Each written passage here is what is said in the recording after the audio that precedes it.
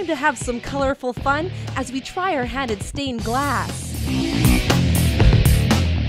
Stained glass window is basically glass that inherently has color through the use of metal oxides, and we cut it up into little pieces and we put it back together with metals to make a stained glass panel or window. The stained part is a bit of a misnomer. We don't do anything to the glass. It comes this way, it's manufactured this way. It's colored with metal oxides, so it keeps its color for a lifetime. So today we're going to make a stained glass wreath. How are we going to do this, Tracy? All right, well there's lots of steps to making a stained glass wreath.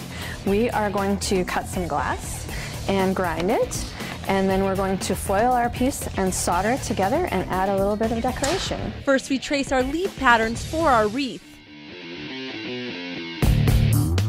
Then we cut our leaf tracings. After cutting, we break the leaf pattern from the glass. Just there. Ooh, damn, we made it.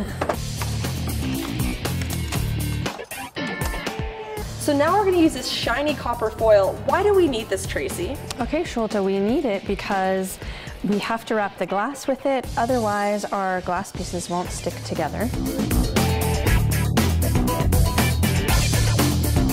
Now time to melt stuff. Okay, we still have to put it together before we can melt anything.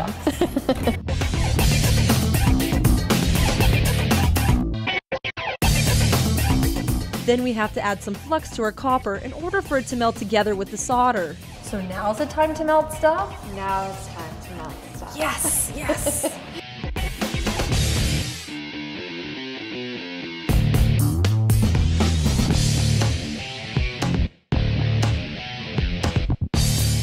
We add jeweled rocks to our wreath to make it even more beautiful.